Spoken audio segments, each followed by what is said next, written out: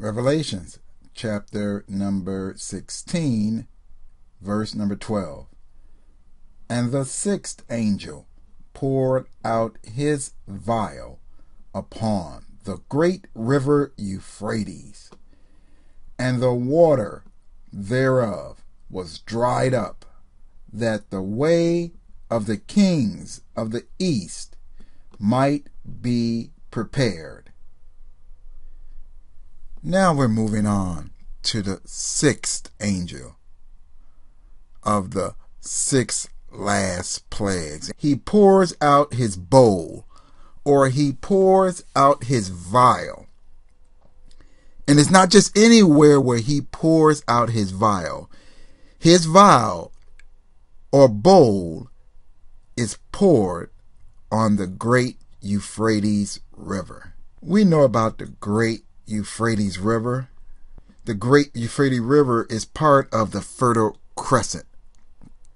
And if you do any research, the Fertile Crescent is the Tigris, the Euphrates, and it stretches to the Nile, or that area is called the Fertile Crescent. And some of the most ancient civilizations are located in that area.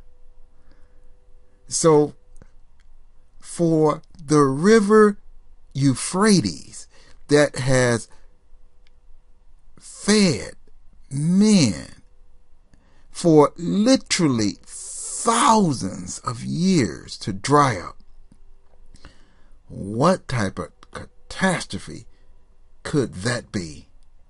The great Euphrates River dried up. Now, we have to take a look. What could this be? What kind of clues, what kind of hints can we draw from the scriptures?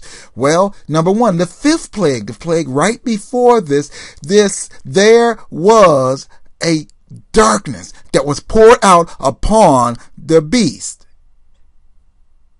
His government, his throne, and his kingdom was full of darkness. And the pain from that was so bad till they gnashed their tongues.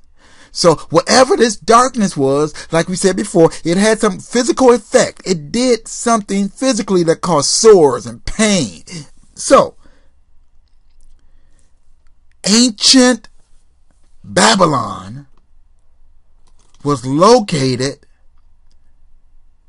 with the Euphrates River running right through the midst of it. So, do we think that the fifth plague and the darkness, whatever that may be, that caused those pains, that caused that soreness, that thick darkness, probably that poisonous cloud, did it have something to do with the great river Euphrates drying up? Because if it was poured in the location of ancient Babylon, then it would have been poured right into the river Euphrates. Something to think about. Something to wonder about.